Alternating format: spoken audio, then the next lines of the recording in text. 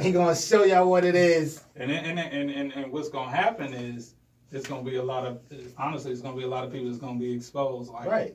Like why y'all let them in? You know what I mean? It really is. It's about to get real. So you know what I mean? Speaking exposed, your man 6ix9ine. What's up with that? What's your thoughts on that?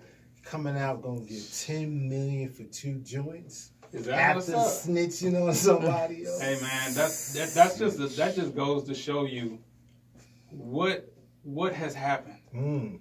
What happened to just morals, just values, you know what I'm saying? And I ain't talking about like your personal morals, your personal values. I mean in the culture itself. Right. You know what I mean? It's just like we in an era where they're letting anything fly. Anything. And it's just like I said, man, this is temporary.